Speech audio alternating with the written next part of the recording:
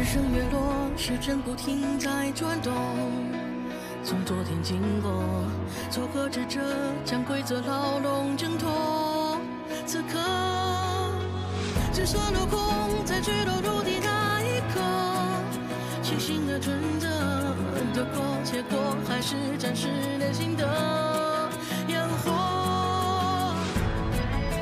自由召唤我，暴风指引我，推开新的生活。You say I may， 脱离阴霾去拥抱彩虹。You say I may， 照亮每个黑暗的角落，穿过天空留下白色的轮廓，自由飞翔而又何不可。You say I may， 点亮明天，用我的颜色。You say I may， 脱离阴霾去拥抱彩虹。You say I may， 照亮每个黑暗的角落，穿过天空留下白色的轮廓，自由飞翔如何不可。You say I may， 点亮明天，用我的颜色。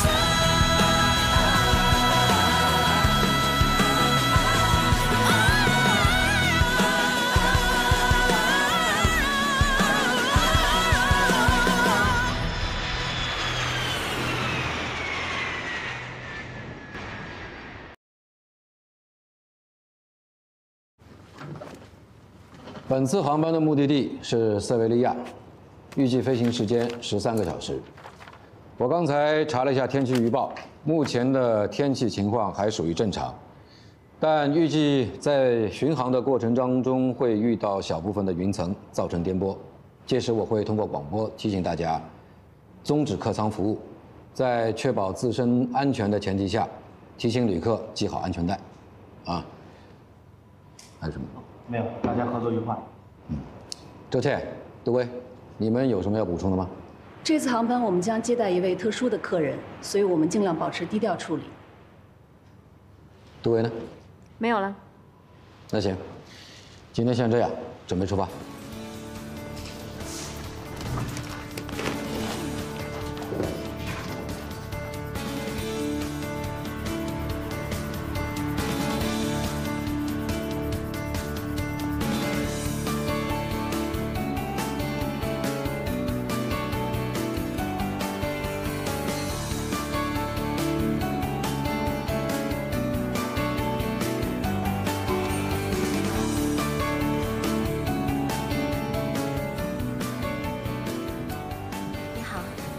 高总好，夏总好。你坐哪儿啊？让我来帮你。啊，谢谢。哎，我来吧，我来吧。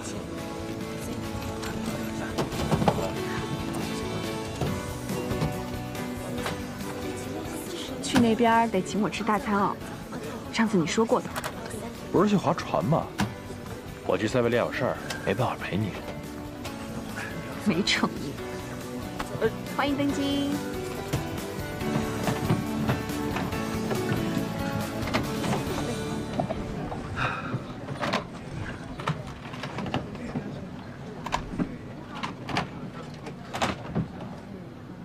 这里装的什么东西？这东西能放在座位上吗？我已经买了这2个位置，所以……我天哪！这里面一定装的骨灰盒啊！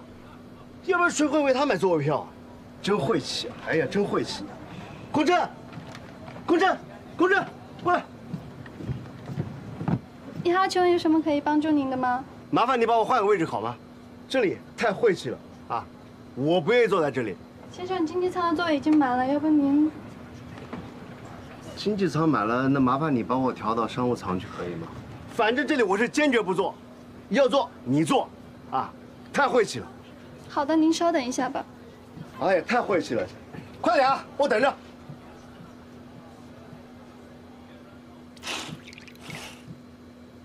杜薇姐，经济舱的那位特殊乘客被旁边的男乘客投诉了，男乘客现在想要换位置，但是经济舱的座位已经满了，我们现在应该怎么办？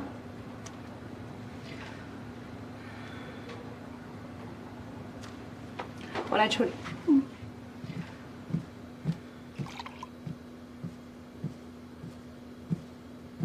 夏董，不好意思跟你商量一下，后边有位女乘客拿了一个骨灰盒，后边有人嫌弃，只有帮她升舱，所以只好把她调到前舱来。没问题，谢谢。过来不让他。不好意思啊，请。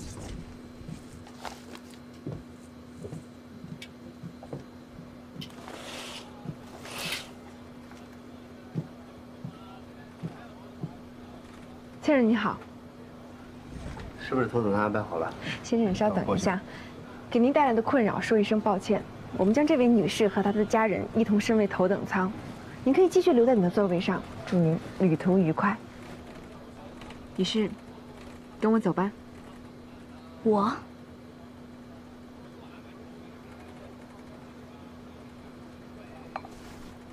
你请您坐好，系好安全带。有没有搞错？切！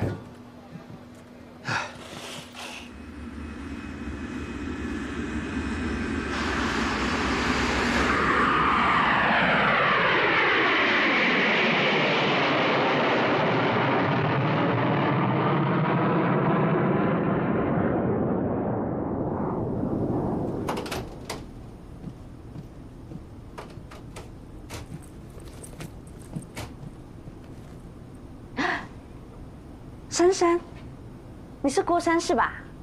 无敌啊，好巧哦，竟然在这里遇到。几年不见，你当飞行员了？嗯。你怎么了？我头有点晕。哦，我送你回去吧。好的。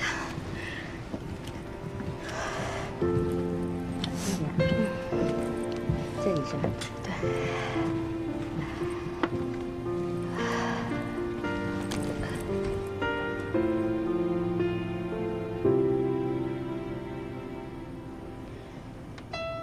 这是我老公，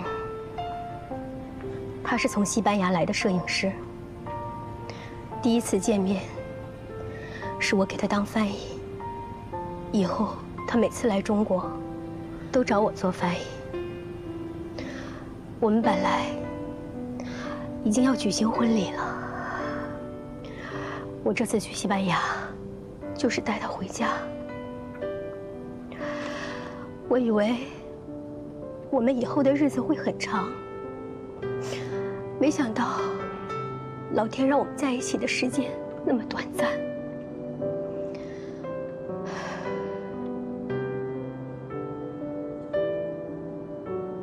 姐，顺便别想那么多了。这样吧，我让空乘倒杯热饮给你喝。好的。你好好休息啊。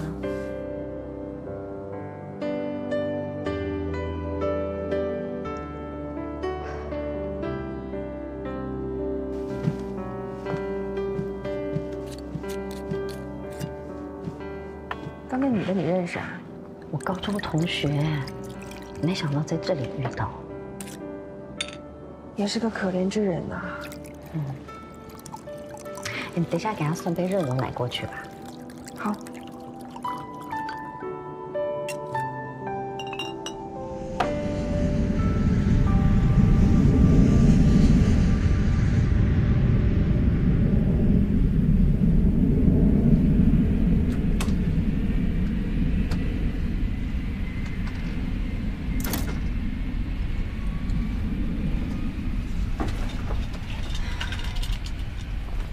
没事吧？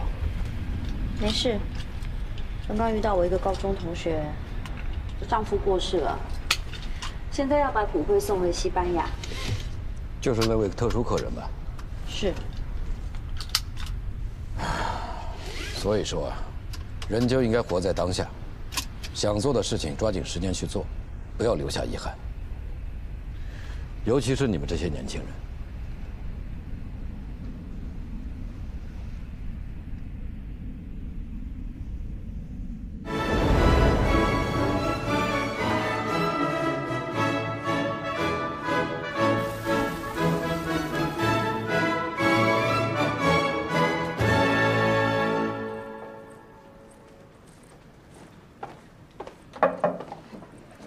哎，这么快就换好衣服啦？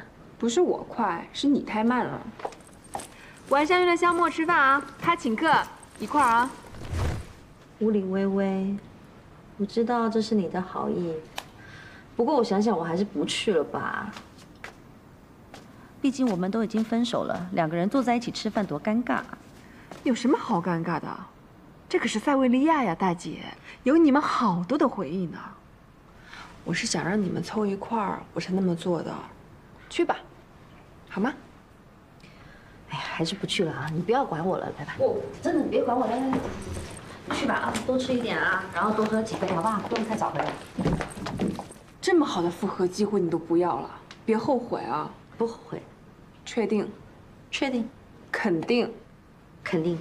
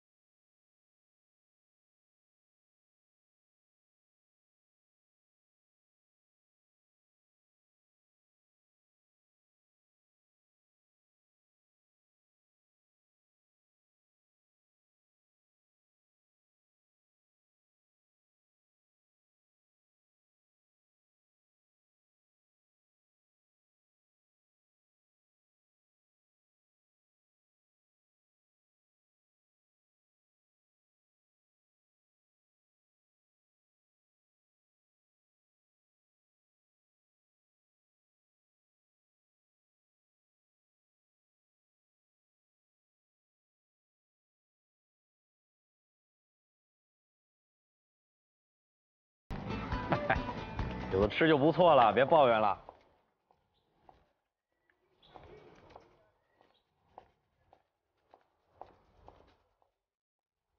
杜威，这么巧啊！哎呀，空乘最大的好处就是到处找男朋友，没想到你这一站来到了西班牙。是啊，那么巧，给你介绍一下吧，这是我的男朋友，也是一位机长。 还是我们公司的股东和董事，我们马上就要结婚了。哼，那要恭喜你啊！顺便告诉你，我也马上结婚了，到时候给你发请帖啊。哦，不好意思啊，我这次没空，下次吧。祝你新婚快乐，闪离更快。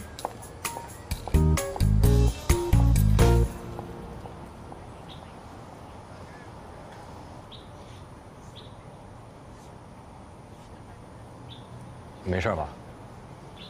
没事啊，不好吃，换一家吧。走了啊！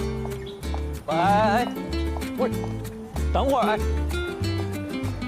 ，excuse me， 不要。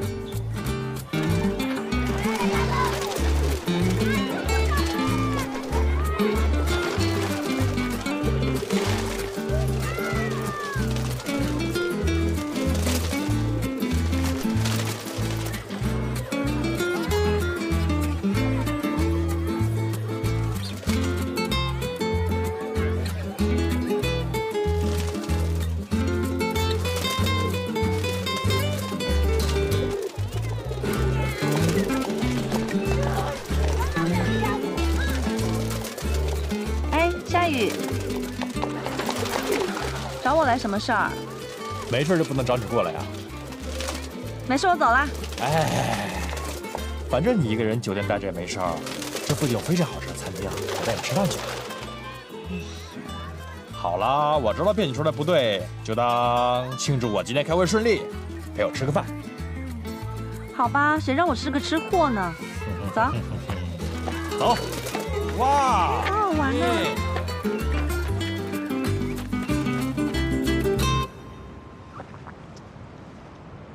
你怎么不喝呢？我明天要飞啊！别蒙我了，明天半夜飞，那会儿早醒了。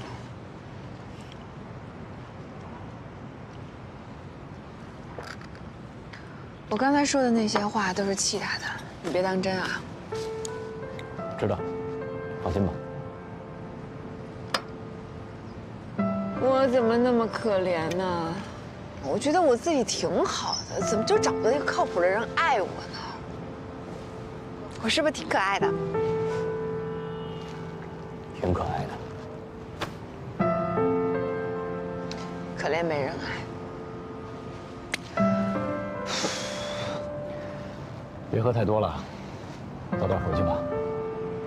我不想回去，回去也没人爱我，我还得拿自己的闺蜜的前男友来做我的男朋友，搞笑。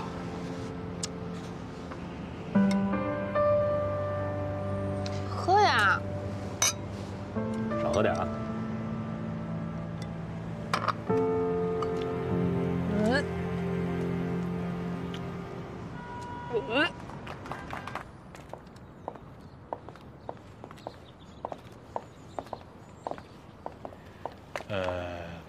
我们每次来都去那家吃饭吧，你觉得怎么样？老吃那些不腻吗？只要和你在一起，我觉得都不会腻的。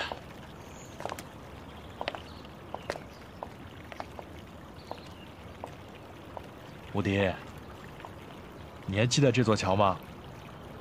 当时我许下的那个约定，虽然是胡编乱造的，但我是真心的。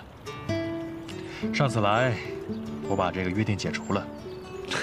有一点后悔，不过说实话，在我心里却永远不会解除。如果说我之前对你的喜欢是种盲目的话，我现在想告诉你，我对你的真心永远不会改变。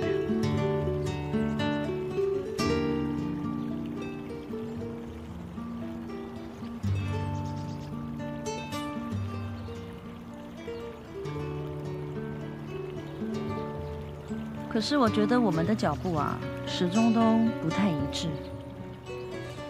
没关系啊，我可以等你啊。你知道，我喜欢看到你向我走过来，我也喜欢看到那种你一回头就看到我的感觉。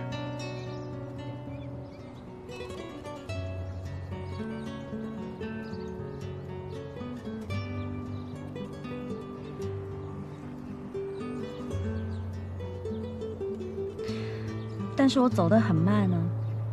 我可以去找你啊，只要你肯往前走这一步，以后我都会陪你一起走。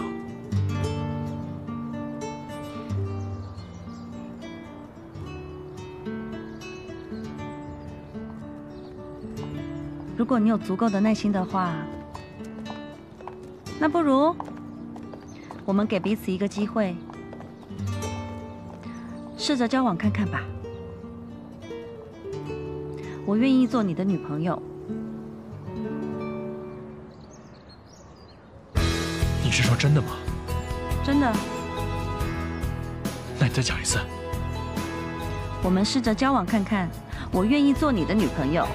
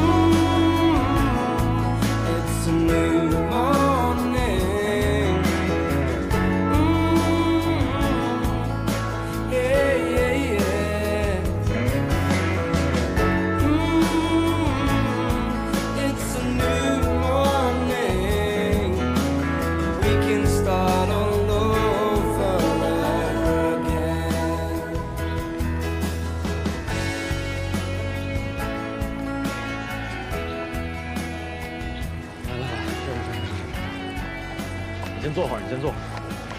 妈，我用你手机上的携程查下酒店地址。你先坐会儿，别动。OK。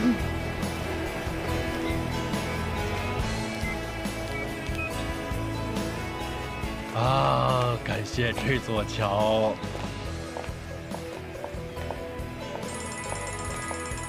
等一下啊，小木。喂，喂，小雨啊，杜威喝多了。你在哪儿啊？我们在海利斯广场，打不到车啊，我把定位发给你。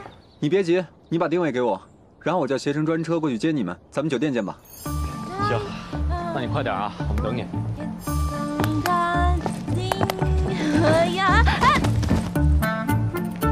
喂，没事吧你？喂，对，哎呀，哎呀，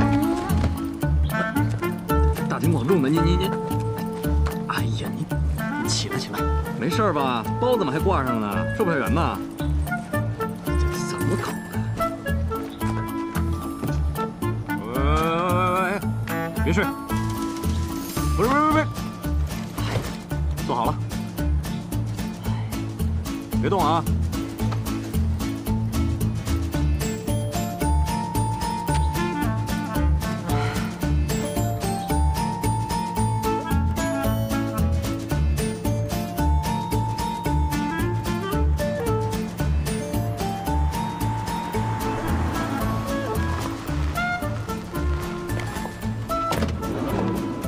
来，帮忙！哎，帮忙！帮！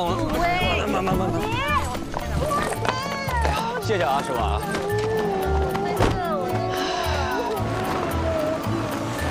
好了，我在这里啊，你怎么喝成这样？你吃饭啊，我不是来了吗？好了。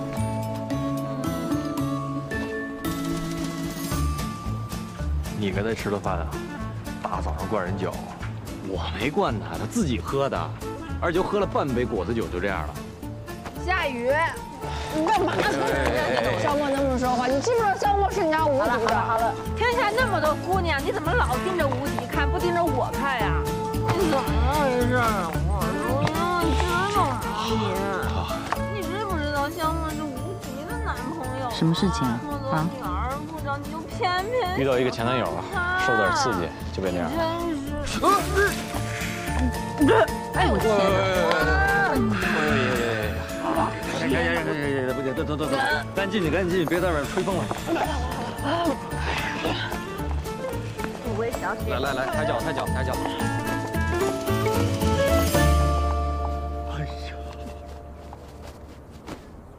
慢点啊！哎呀，慢点。喂！你去帮我拿个热毛巾吧。好。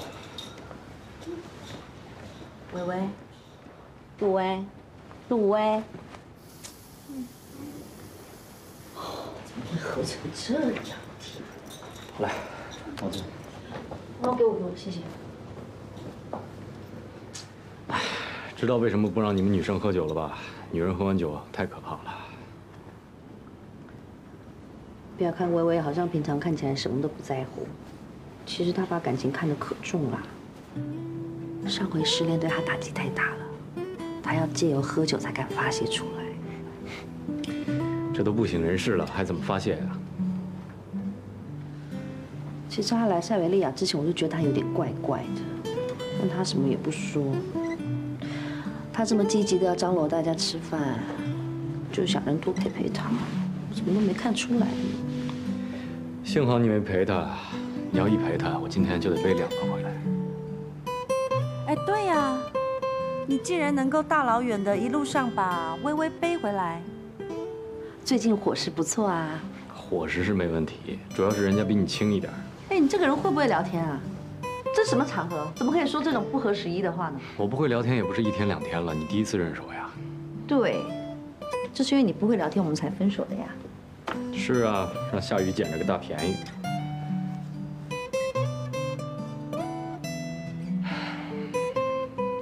那没事，我就先走了，你照顾他。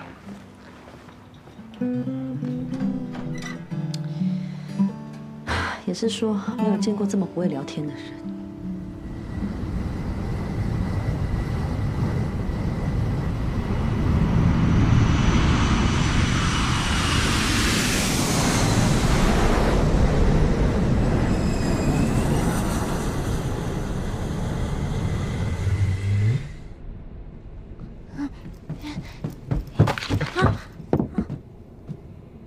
起，叔叔。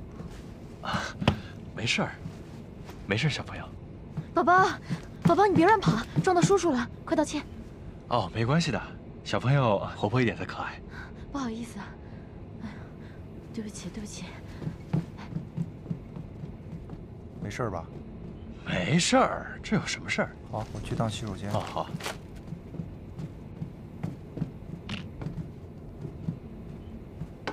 不好意思啊，我听吴迪说我吐了你一身。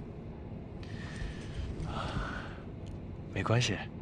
哎，对了，吴迪答应做我女朋友了。你撇下我说你有事情，就为了这个啊？啊，不是，我是真有会要开。骗子！哎，这生什么气啊？我可是第一个告诉你，罗东我都没说。我生气了吗？我哪敢生气呀，夏董！我高兴还来不及呢，恭喜你呀！给你加一杯甜点的，恭喜啊！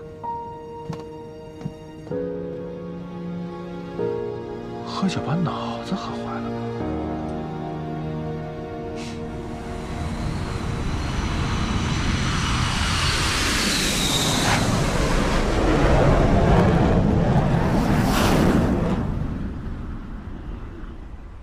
上次刘总说公司业绩的事儿，现在看来，的确是个不小的问题。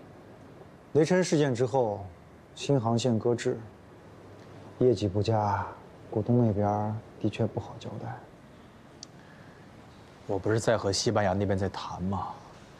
他们给出增加的班次，起飞降落时间都是凌晨、半夜2、3点，给我这样的安排，我是乘客，我第一个就不乐意。如果班次不能增加，那么利润肯定保证不了。下次股东会，怎么也得给个交代。我知道，至少先堵住雷晨的嘴。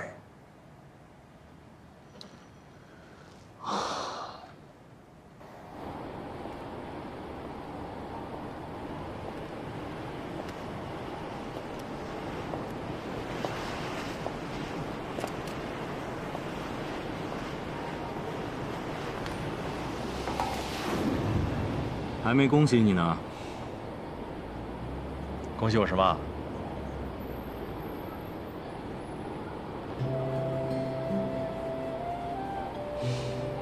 接受你这份恭喜，心里还有点怪怪的。不过谢谢你。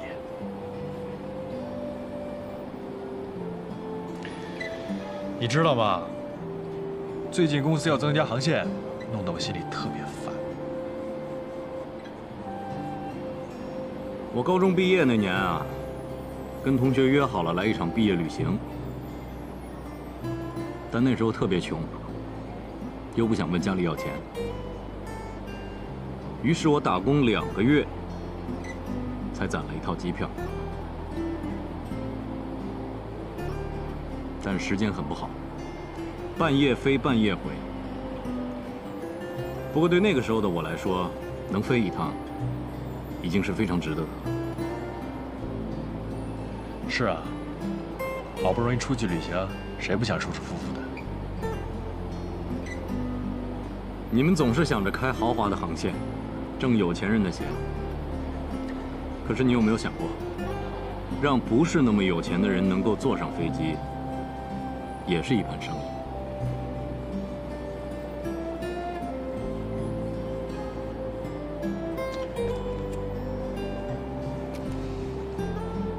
有道理，我好像懂了。懂就好了，不用谢我。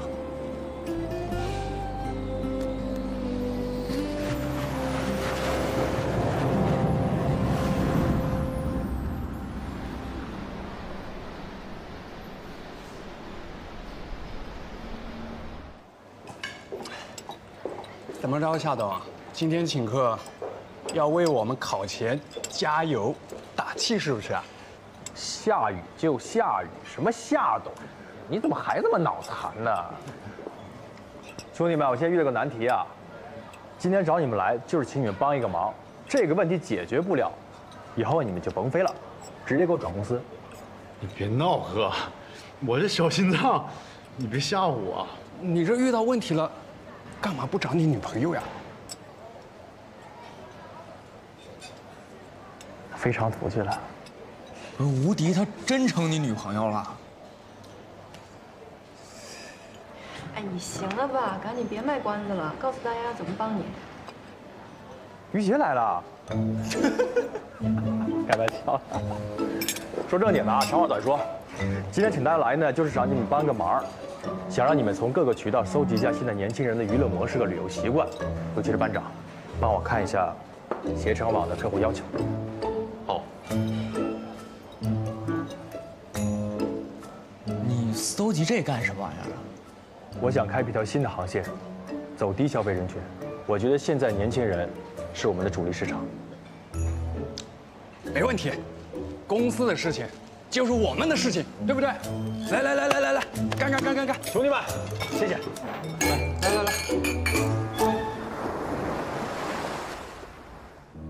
来。好的，雷总，那您先忙啊。好。雷董公司有事脱不开身，要不我就先回去了。不急啊，陆局长，雷董部来了，也不妨碍吃顿饭再走吧。好，那我就蹭顿饭。这回啊，算是那个萧默走运，有小夏董给他和那个杜威撑腰，摆平了之前孙宁投诉的那件事情。是，反正也不可能什么事儿都有人给他撑腰啊。哎，你就不能飞着的时候给他使坏？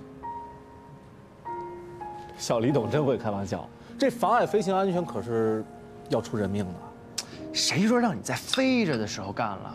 起飞前、降落后，你随便找点什么理由给他下个绊子总行吧？再说了，你一个机长，级别怎么都比他高吧？我是机长，人家萧默还是董事呢，这件事儿不符合规矩。陆机长，没想到你这么怂呀！我要没记错的话，当初要不是我叔叔和雷董给你帮忙，你应该还是仲夏航空最老的副驾驶记录保持者呢吧？本来还想说帮你把这顶帽子扣到那个萧默头上，那看来现在也没必要了嘛。嗨，我跟人家萧默是真的没法比，人家是公司董事，我就一小飞行员，人家就算不飞的话也是衣食无忧，我不行啊。我得飞来飞去给我们家孩子挣奶粉钱，这不一样，是不是啊？有道理，萧默不当机长，伤不到他什么。对，但雷董的损失，可就找不回来了。算了，还是我亲自出马吧。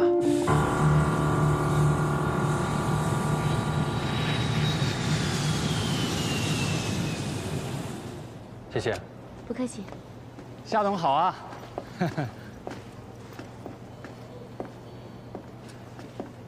这身穿的挺青春呐。我准备去做民意调查，这一身是不是青春依旧啊？啊，可以。哎，这次事件多亏了你们。哎呀，这么客气干嘛呢？哎，对了，上次帮你介绍2家航空公司有什么进展？我发现我还不是做生意的料。这次的事情啊，算是得到证实了。哎，不过多亏你帮忙，牵线搭桥，多少还是有些进展的。行，有进展就行。哎呀，能做多少算多少吧，反正就是想让我爸多多关注我。哎，这个目的我算是达到了。我爸最近没少给我打电话呢，但是多数是骂我为主。我跟你说，骂你那是真正的爱你、关心你，就知足吧。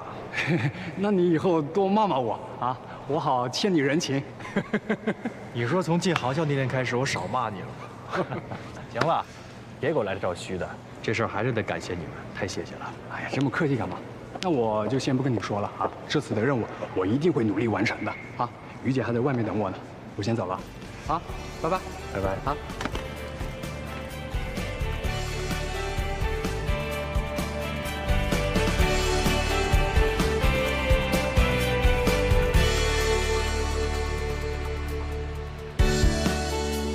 最近这里呢有很多活动跟展览，我相信肯定会有很多大学生，只要我们低调暗访就行了啊。只要你低调点就可以了。咱们这样吧，你走这边，我走那边，分开行动。哎，你太没团队精神了吧？我想跟你一起。你怎么今天这么磨叽啊？我就是嫌你烦才不跟你一起走的。咱们就这么定了啊，电话联系，拜拜。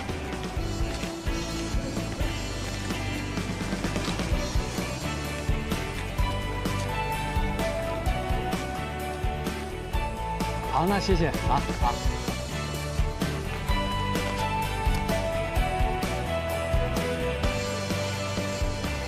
哎，美女，你们是大学生吗？是啊。哎呀，太好了！我想问你们几个问题啊。哎，你们是大几的啊？大二。大二的是吧？啊。那你们的旅行资金来源呢？父母啊，我也是。啊，也是啊。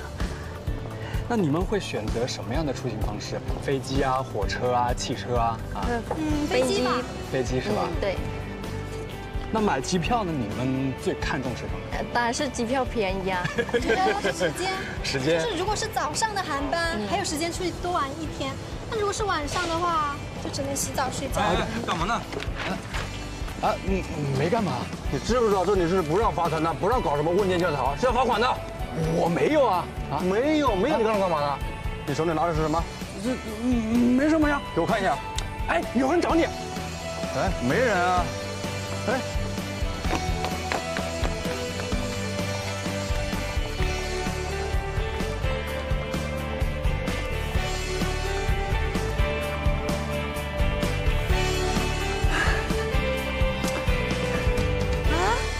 几个亿，太厉害了你！来，咱们加个好友吧。好啊，我扫你吧。行。啊，好了。怎么称呼啊？我叫于杰。于杰。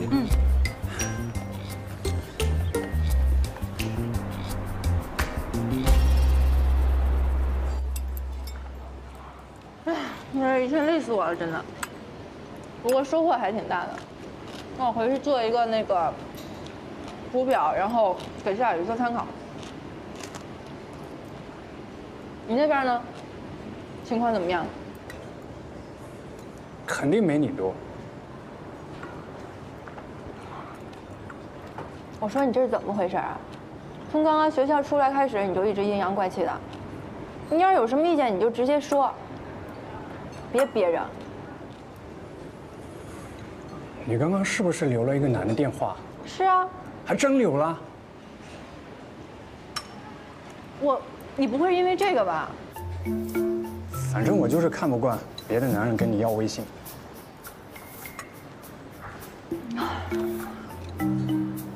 吃醋了？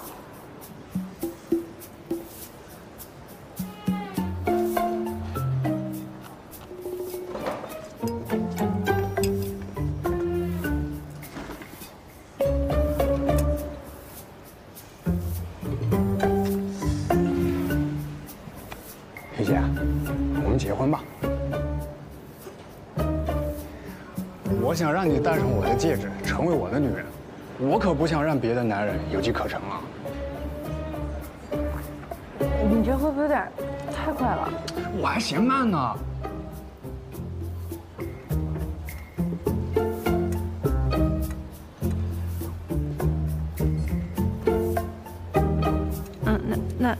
那你让我想想呗。你想可以啊，但是你得快啊！啊！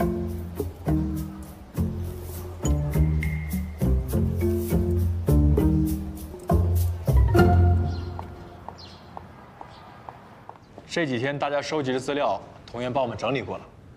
来吧，大家发表一下意见和看法，看有什么结论。我呢整理了一下，根据网上现在比较热门的旅游网站中的游记，几乎呢都出自于年轻人之手，其中背包客和沙发客占了绝大部分。他们呢更热衷于分享自己的穷游经验，其中几篇呢点击率已经过万了。大学生的旅游意向我也做了一个调查，除了少数像你这样的，大部分的学生还是比较选择经济型的使用出行方式。根据我们对客户喜好的分析，年轻人出行考虑的第一要素就是性价比，他们对价格的波动比较敏感。对啊，他们都不排斥背包客的，只要能够省钱，不管是坐红眼航班啊，还是住民宿啊，都是非常乐意的。我也问了一些大学生和一些刚刚工作的上班族，他们也差不多是这个取向。我问了一些来中国旅游的外国的年轻朋友，他们也是这样，只看心情不看时间，背上书包就走。我觉得可能全世界的年轻人都这样，都接受这种背包客的旅行方式。对。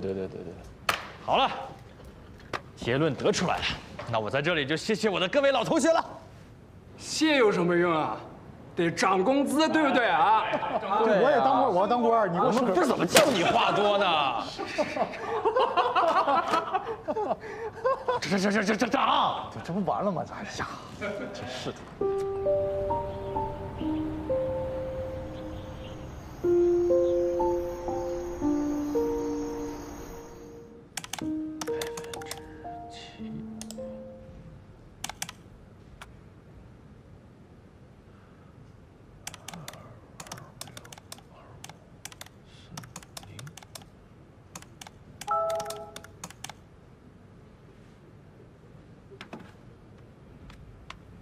工作完成了吗？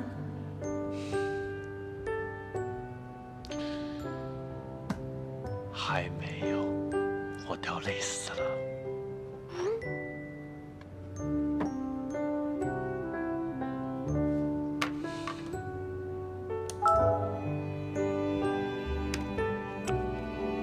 你现在是仲夏航空的领头人，一定要努力，不能丢人啊！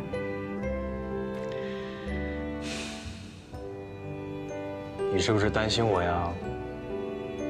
作为你的男朋友，我绝对不会让你丢人的，我也不会给我自己丢人啊。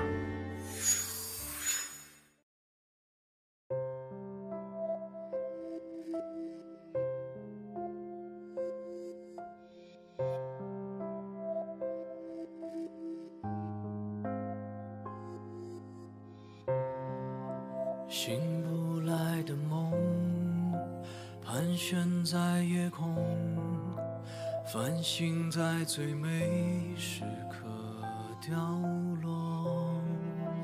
抱你在怀中，却感觉到空洞，两个人只剩沉默。也许就要走到尽头，只要一个简单理由，你的世界不属于我，你看不